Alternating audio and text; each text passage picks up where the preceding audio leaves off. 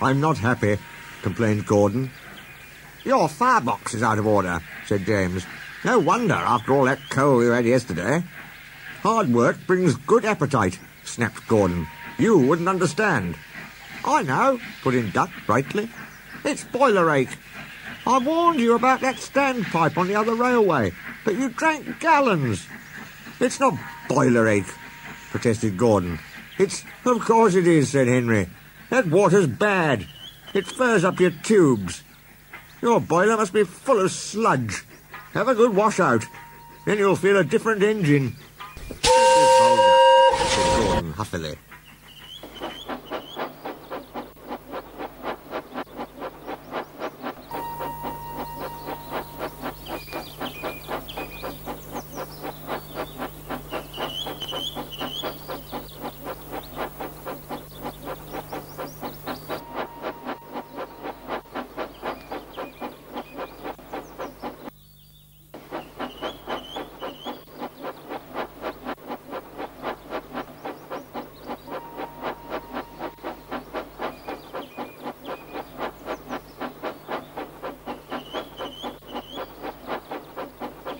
Gordon backed down on his train, hissing mournfully.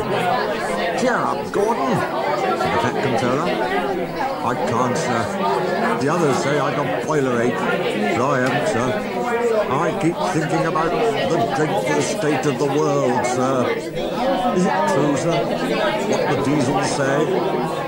What do they say? They boast that they've abolished steam, sir.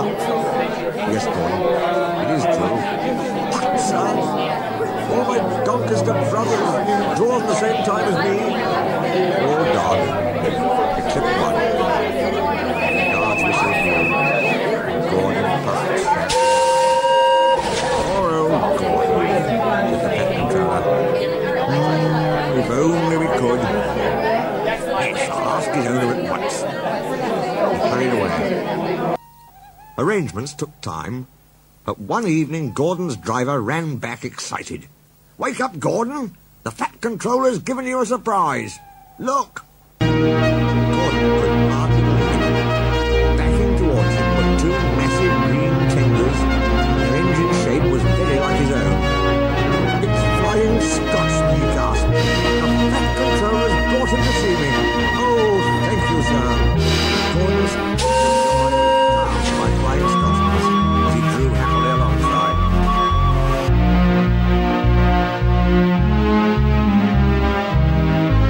Next day, the two engines were photographed side by side. You've changed a lot, smiled Flying Scotsman. I had a rebuild at Crewe. They didn't do a proper Doncaster job, of course, but it serves. I had a rebuild too and looked hideous.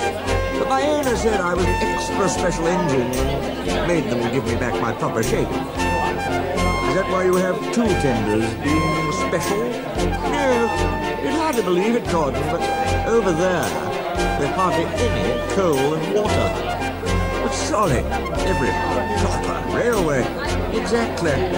You are lucky, Gordon, to have a controller who knows how to run railways. Everyone got on well with Flying Scotsman, except Henry. Henry was jealous. Tenders are marks of distinction, he complained. Everybody knows that. Why has he got two? He's famous, explained Duck and Donald. He was the second to go 100 miles an hour. Besides, the other railway has no coal and water.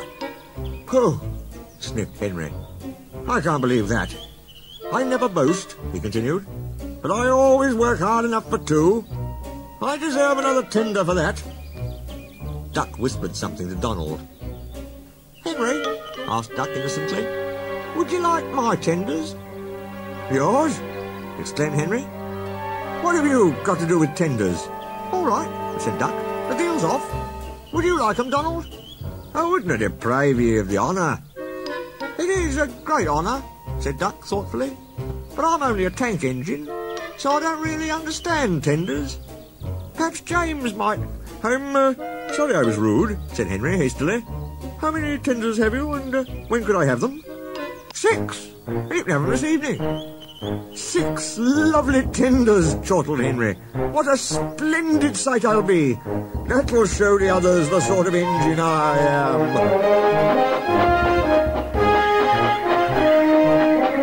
Henry was excited. Do you think it'll be all right? He asked for the umpteenth time. Of course, said Duck. Just go where I told you, and they'll be ready. Meanwhile, word had gone round, and the others waited where they could get a good view. Henry was cheered to the echo when he came, but he wasn't a splendid sight. He had 6 tenders, true, but they were very old and very dirty. All were filled with boiler sludge.